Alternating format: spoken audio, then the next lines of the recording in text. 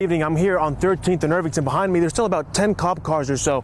Let's start right away with what TPD has told us. TPD confirms with us that one man was shot, taken to the hospital, and is being treated with life-threatening injuries. Now, before going on live here, I spoke with one mother who's here. She told me that her daughter and her boyfriend were inside of this funland right there. I don't know if you could see that behind me, funland over there. She says that her daughter and her boyfriend witnessed this whole thing happen.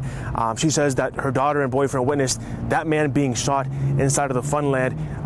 TPD not confirming yet whether if it was a man, the age of the man. All we know so far is that he or she was taken to the hospital, is being treated with life-threatening injuries.